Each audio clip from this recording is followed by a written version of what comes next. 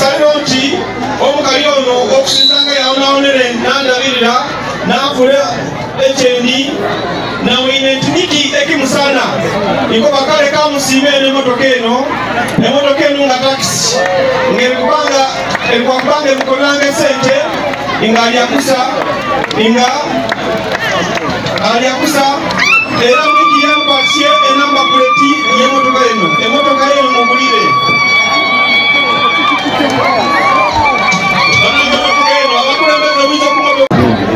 Paka ngo mwana enena wakula nafuka omuntu. Era olwa leero ine essanyu lingi nnyo nti nange nsobodde okujja nemusanyukirako nemwebaza mu lujjudde lw'abantu era nga mwebaza namaliri weebale ino weebalire ddala weebale okunkulya weebale okundabirira weebale okuwonawona nanze wanteekanga ku mugongo ne twantulima okesa obulo okulima omutyere okulimira abantu naye notabama maani wankulire kusa webale era nga ntakula lukisa guno okweta oizano umuletano owire bwabire ongenda iza ate tuzoyala ne ebigambo ebisinga abantu babitumwire nenga ekisooka ntakwebali ekyalo kino kinabuli mwebala okunkulya bakati okumwe grandmother naye Mr. Stephen okujjukira jjajjaawe recently he remembered me. Emabega kawe yajjukira Bishop Okwale yamuyisaamu and he bought for me a very brand new car recently. Yamugulire emmotoka kapyate empya tukikubire ku mungalo. Recently he remembered me. Si kaseera kawala nnyo. And today he has remembered the grandmother. Remembrance. Never forget to remember someone who lifted you and who helped you. Jesus healed the 10 lepers. Yes. Yawonya abagenge 10. But only one came back to thank. Only one came back. Stephen, thank you. Stephen, for coming back to remember your grandmother. If you don't know that lady is the happiest lady today. And we're talking with this man of God and we're saying, I hope her pressure does not go up. I hope her pressure doesn't go up when she sees a lot of people and things around. President wa Keddi Foundation nagamba nti jajja pressure tezimukuba tatulikolwa pressure n'essanyu lyalina olunaku luno. Keddi Stephen, one thing.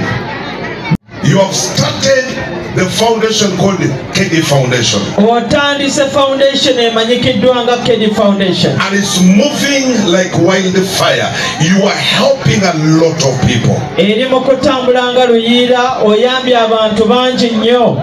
Let that spirit omutima ogwo and that vision nekyolaba ekyomu maaso never stop in your life. Kireme kukoma wano. Let it continue. Kyeyongere mu maaso. May God bless you, man of God. Mukama akusaasire musajja wa Katonda. May God bless grandma.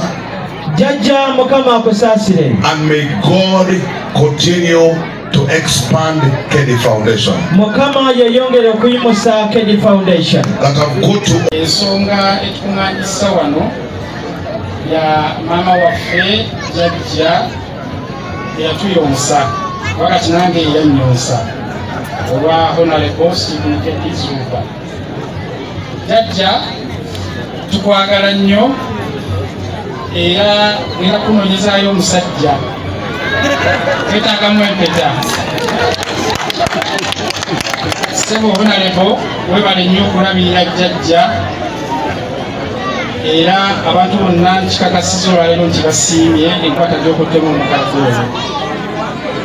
Honorable ensonga endala eyandeesezza eno mbadde sijjangako mbaale guno omulundi ogusoose ne bannange bano bonna era ogenda tujja tubuuza mbaale yeewa Mungu nakutuusa bulungi.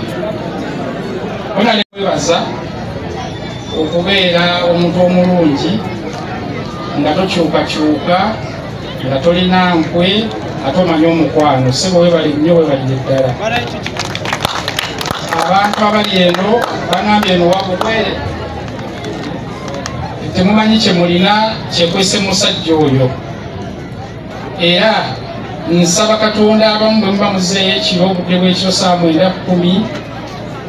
buli omu asabe mu lulimi lwasobola Katonda abalaga obulungi obwekwese mubonaleko oyo ayinza okuba ekifaananyi si kirungi nnyo naye buli muntu yandibadde alina omuntu alinga Stephen Keddi sebo weebale nnyo nyinza obutayogera bingi naye bino ebyokubeera omulungi nakolaganako n'abasiraamu wallahi nga birala nze ndi musiraamu oyo omusajja mulokola alina ne kyaki era yantwalayo n'abuulira ne ku njiri nga ndaba naye yalokola omutima gwange nawadde saagenda eri nasigala nzikiriza nti Allah ali omu era tebamugattako sebo weebale nnyo byondaze mu ddiini eno byembadde simanyi nange nkusuubiza mu maaso g'abantu bano ne bw'oliba ovudde mu nsi bano abantu batono b'okuŋŋaanyiza kubanga erinnya olikoze ate teririiko nziro weebale nnyo weebalire ddala nze byange mulina ekirabo kya Keddi.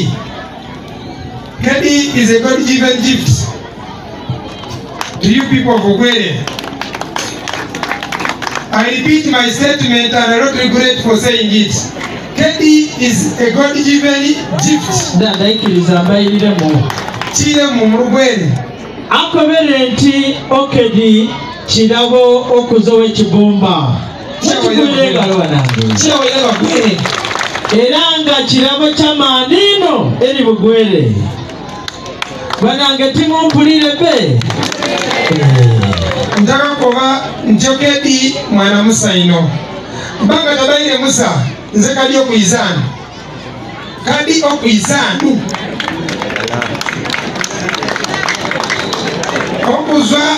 Okuzwa binafuukiriza Isawe Busoga. Emikolo mingi ino gye banjetereko. Kaddi okwabayo.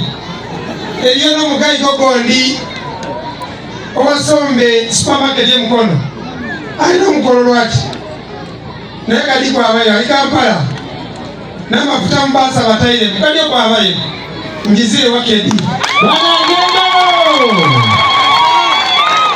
okuyiza wa Keddi ono ng'amalya kukola ebintu byakola. Keddi takolera bintu Bugwere naye Keddi yakola ebintu Uganda yona yona.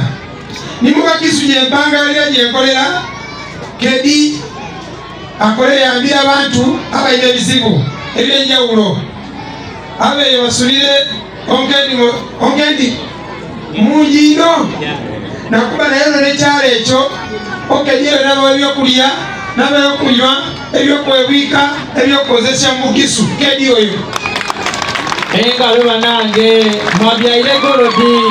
Keddi oyo let me give it time because what he does is what government I serve want people like him to do, and all society, those are the people they always pray that they have them in their communities. Keddi, the work is doing would have been entirely the work of government I serve. But governments all over in the world do not have enough resources to give services to each people. That's why, as a government representative in Kumi, when I see a person like this one, I strive to connect with him so that I can invite him to Kumi to help government cover gaps where it doesn't have enough resources to do all it's supposed to do. So that's why my being here is to associate with him on behalf of government and also invite him to Kumi. I've invited him on 7th.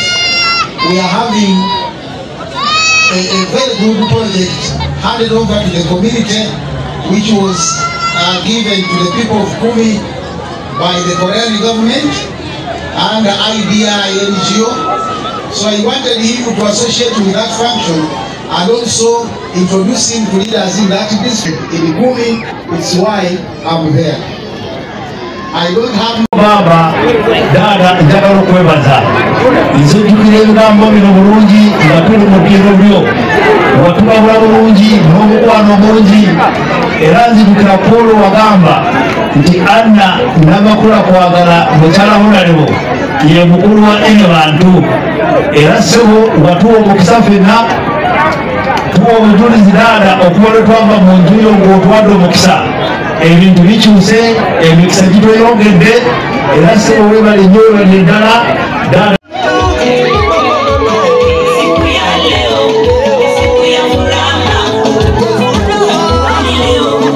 Siku ya ushindi